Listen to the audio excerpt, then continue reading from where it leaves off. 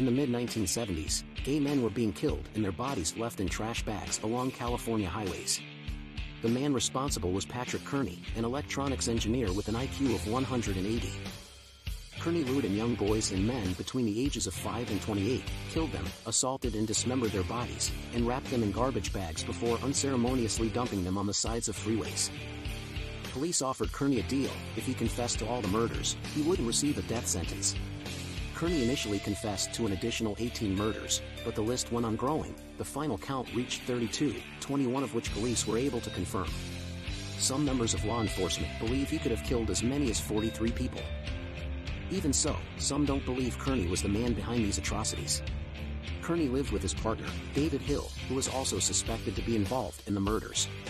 Some speculate Hill was the guilty one, but Kearney took the rap for his crimes. Whatever the case, Kearney confessed to the murders and exonerated Hill.